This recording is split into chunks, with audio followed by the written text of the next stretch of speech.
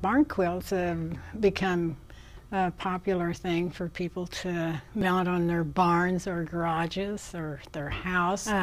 First we start with a piece of signboard, and we prime that with exterior primer, and then we mark a grid work on there, just like graph paper, that we have designed our design on the graph paper, and we transfer it to the board, and then we start painting with exterior paints.